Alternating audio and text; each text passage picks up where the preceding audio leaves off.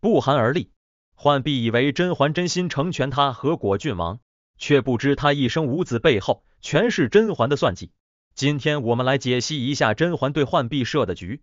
在宫斗剧《甄嬛传》中，浣碧是甄远道的私生女，也就是甄嬛同父异母的妹妹。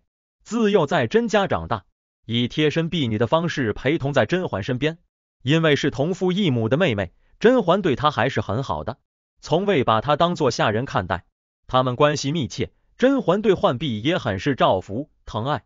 只是浣碧骨子里却有点不安现状，总觉着自己条件也不错，期待有朝一日可以飞上枝头做凤凰。为此，他勾引过皇上，也背叛过甄嬛，只是都失败了。在甄嬛的敲打下，也明白要迷途知返。后来他对甄嬛不错，也曾在甘露寺为甄嬛受尽折磨，更是在条件恶劣的凌云峰一直陪着甄嬛。然而他们都喜欢上了果郡王，在原著中，这成为两人关系生出裂痕的导火索。表面上看，两人关系似乎没有间隙，但实际上两人之间并非牢不可破。毕竟就算感情深厚的闺蜜，面对自己真心爱过的男人时，也无法坦诚共享。原著中对于果郡王的爱，甄嬛完全没有拱手让与浣碧，甚至她还为此精心设局。甄嬛表面上还是很疼爱浣碧，暗地里却不希望浣碧生下果郡王的孩子。她做了什么呢？明修栈道，暗度陈仓。当时浣碧因为甄嬛的小象成功嫁给了果郡王，表面上甄嬛乐意为妹妹操办一切，实则她无法接受浣碧光明正大的与心上人在一起。所以在原著中，甄嬛暗地里使出各种手段，试图让这门姻缘无疾而终。当时浣碧满心欢喜嫁给果郡王，但两人婚后一直无子，这背后就是甄嬛的手段了。表面看浣碧巧妙利用小象逼婚，重返甄家二小姐身份，好像是赢家，但实则不是。成亲前，甄嬛专门找到果郡王，嘱咐他对浣碧好点，看似在成全，但其实难免有点嫉妒。嫉妒浣碧可以名正言顺嫁给果郡王，自己与果郡王甄二却只能如藏在暗处的夕颜，束手无策。原著中暗示，甄嬛为了让浣碧无子，做了3件事。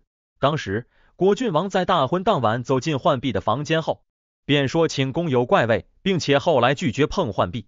浣碧后来也在甄嬛面前含沙射影的说过，果郡王从未碰过自己。这就是甄嬛做的第1件事，香料。为体现姐妹之情，浣碧的婚事都是甄嬛亲自操办，当中自然包括香料。果郡王同时娶了浣碧和孟静娴，结婚当天他去了浣碧房间，当时就说闻到怪味。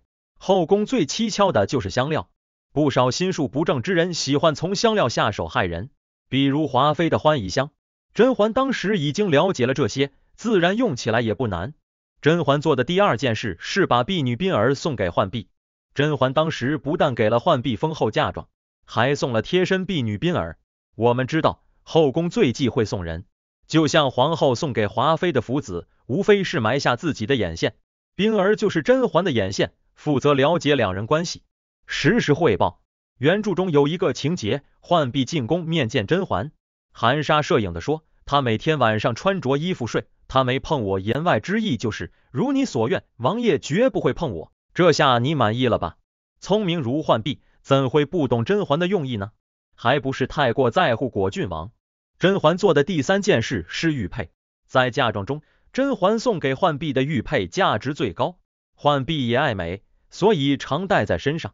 有一种推测是，这玉佩是泡过麝香的，目的就是为阻浣碧怀孕，常年戴着，效果与华妃的欢宜香无异。就算果郡王愿意，他大概率也生不出孩子。